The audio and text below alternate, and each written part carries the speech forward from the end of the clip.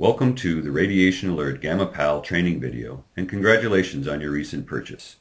During the course of this film, we will be covering the basic contents of this case, the setup of the GammaPAL, the collection of different samples, and the use of the GammaPAL Portable Analysis Laboratory.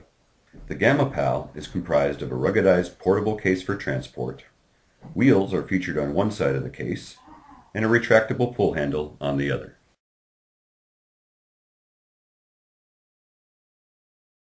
Inside the case are two levels of contents. The top tray holds the Radiation Alert Inspector Geiger Counter and Survey Meter. This is used for preliminary surveys. The Radiation Alert URSA 2 Multi-Channel Analyzer. The Nomad Ruggedized Portable Computer with GPS, Wi-Fi, Bluetooth, and serial connections.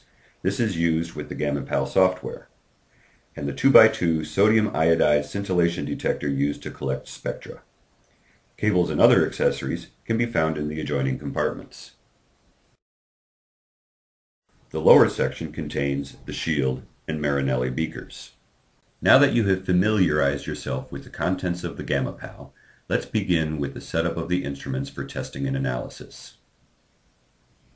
You will need a flat, clean surface, or you may set up on the lid of the GammaPAL's portable case. Inside the case are two levels of contents. Begin by removing the top tray inside the case. Remove the lead shield case and any sampling equipment you may need, located in the lower compartment of the case. Place the shield on your work surface and ensure that the check source is inside the lead shield.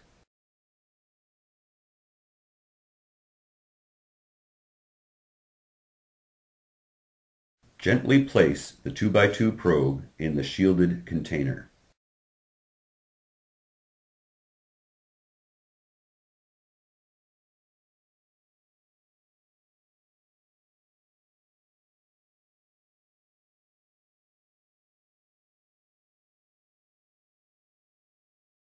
Use the provided serial cable to connect the URSA 2 to the Nomad.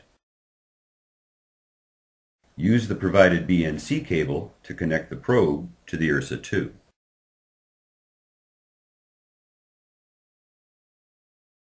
Ensure that all connections are securely attached.